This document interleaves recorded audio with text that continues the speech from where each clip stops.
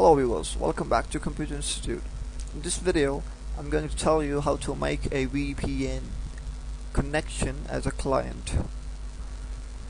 I already told you how to make a VPN server connection in my previous video. Please see video response for this video and you can find the previous video.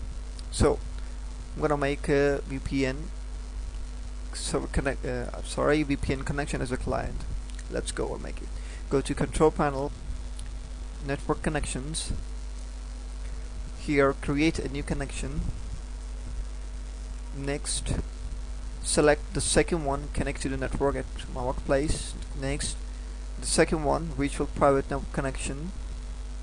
Next, now, put your name whatever you want, guest or whatever, guest VPN, whatever, it's your wish. Next, now here it's asking for my existing sundial connection. It's not need for this, it will ask for you.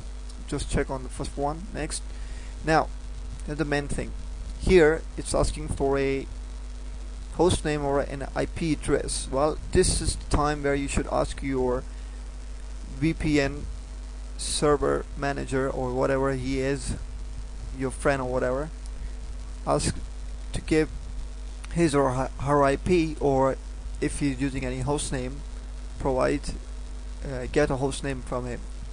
Well, you must use a static IP, because if he goes disconnect from his computer and internet, then the IP will be changed next time if it's not static. So give the IP whatever you want. In my case, I'm just putting some random IP and click next.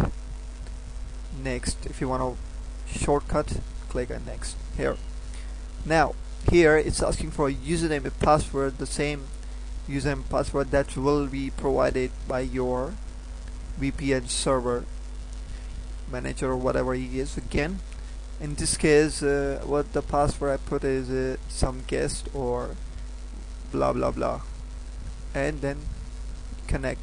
Well, I can connect to my own PC, so it will connect to your VPN server as your friend made it. So I'm going to cancel it. It's very easy to make. You can make it in 2 seconds and connect to your VPN server and surf the web safely. I hope you'll understand. Please, if you have any question, email me, ask me, and subscribe to my video. Thank you very much for watching. Bye bye.